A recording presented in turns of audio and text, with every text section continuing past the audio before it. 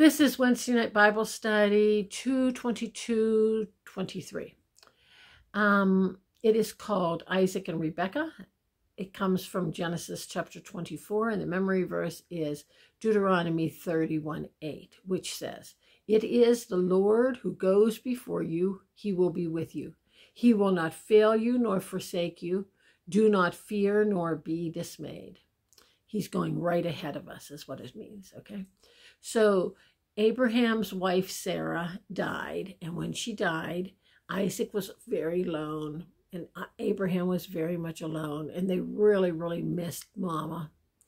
And Abraham calls in his best servant and says, "Put your hand right here on my leg and make a promise that you will not find a wife for Isaac among the people here because they don't believe in God.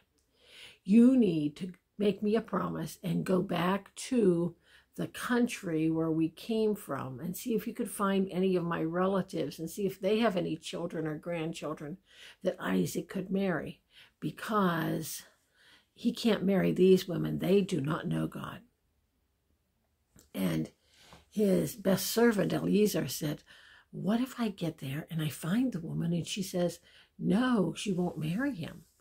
She doesn't know Isaac at all." And Abraham says, "If she says that she won't marry him, it's okay. You can just come back home again. But do not take Isaac there, because he cannot go any place except here, because this is the place that we are going to inherit." So Eliezer takes 10 camels and some servants to help him with the camels. And he gives those camels water. Camels take about 20 gallons of water apiece. He had 10 camels, 200 gallons of water. And then he loaded them up with all kinds of gifts for the family of wherever he's going to find this wife for Isaac. So he goes and travels and travels and travels, and he's worried about it because he doesn't know where he's going to find this girl. So eventually he comes to a spring in the area where he thinks is the right area. And he kneels down by the spring, and he tells all of his camels to lay down. And then he asks the Lord. He says, "Now you know what I'm here for. I've got to find a wife for Isaac, and I've never found a wife for somebody before. And I need you to help me find the right one. So this is going to be our plan, God. I'm going to find a girl when she comes down to get water for her household. And I'm going to talk to a girl, and I'm going to ask her to lower her jug and give me a drink. And if she says to me, 'Yes, and let me water your camels too,' that's a lot of work, then I'll know she's the right one." Amen. So then he waited. And in a little while, all the young ladies came down to get water for their households, and they were carrying these big jars on their shoulders. And the one that comes down close to him he says to her, "Hey, could you lower your jar and give me a little drink of your water?" And she says, "Oh, yes, I will." So she brings it down, and she gives him a little drink. And then she says to him, "Oh, are these your camels? I'll draw enough water to water your camels too." That's exactly what he wanted her to say. So then he watches, and she fills up 200 times, 200 gallons of water, and gives them to the camels. And then he says to her, "Here, I'll give you a gift." And he gives her a nose ring and some bracelets. And then he says, "Tell me, whose family are you a part of? And would there be room there for us to sleep there for the night?"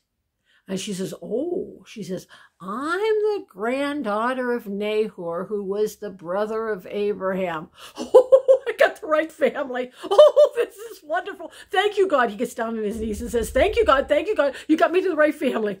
And then she says, "And there's lots of straw and fodder at the house. You just bring these camels up and you can stay with us tonight." So he goes up, and her mom has supper ready on the table. And he says, "I can't eat until I tell you what I came for." And then he tells them the story. He tells them how Abraham and Sarah had this little boy when they were very old, and his name is Isaac, and he needs a wife, and how he had asked God to find him the perfect wife, and that when their virgin daughter, who's very beautiful, who happens to be named Rebekah, came down with the water, she offered to water all of his camels too, and that's exactly how he prayed. And then he knew that she was the one. And the dad and the brother said, God did this. We can see God's hand doing this. God picked Rebekah for Isaac. We can't say anything. Of course, she can go. And so then they ate supper, and then they went to bed. And in the morning, the servant says, okay, it's time to go back. And they said, oh, no, not yet. We just even haven't adjusted to the idea of her leaving. How about if she sticks around for maybe 10 more days and then she'll come? And he says, come on, God gave me this answer right away. I want to get back home again and tell Abraham what he did. And so they said, we'll ask her. And Rebekah said, oh, I'll go. So she brings her servant with her, and they load up those camels. But now they've given most of those gifts to Laban and Bethuel, to her family, given them all kinds of wonderful gifts. And they've given gold and silver and all kinds of things to Rebekah too.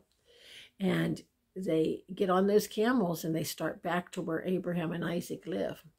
And Isaac is out in the field meditating, praying, talking to God. And he looks out in the distance and he sees camels coming. And he runs towards the camels. And Rebekah sees him at the same time. And Rebekah climbs down off her camel and says, hey, who is that man? And they said, that one's Isaac. And so she puts a veil over her face. She just kind of hides herself until their wedding. And then they went to Sarah's tent and became husband and wife. And Isaac was comforted in his mother's death because now he had a wife and he was 40 years old. How would you feel about it if your parents found you the perfect spouse?